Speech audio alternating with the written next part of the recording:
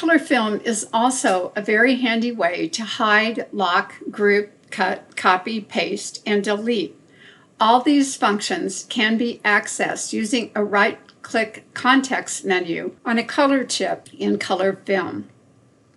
I'm going to make a quick clone of this design by right-clicking and dragging a copy. Notice now that there are 6 boxes in color film. Each box represents a different color in the stitch sequence. The symbols in the upper left corner of the boxes in color film mean that the designs are grouped. Each separate grouped object has a different color of box in the corner. By right-clicking on a color chip, the context menu has different functions. I can open object properties, I can group or ungroup, lock or unlock, hide or unhide, or cut, copy, paste, duplicate, or delete a design.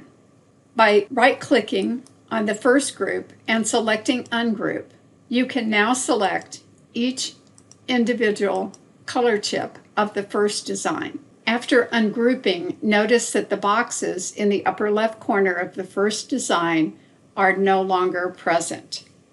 By clicking on the second object, all objects are selected because this design is still grouped. By selecting the first color chip, that color can be changed to a new color, or you can select part of the design and change the type of stitch of that particular selected design. If Show Objects is activated at the top of color film, each individual object is shown in the boxes of color film. By clicking on it again, you'll get the colors back. Before saving this design, in order to form a more efficient stitch out, select Ctrl-A, that selects everything, and at the top of color film, click on Sequence by Color. The dialog box shows a suggested stitch order.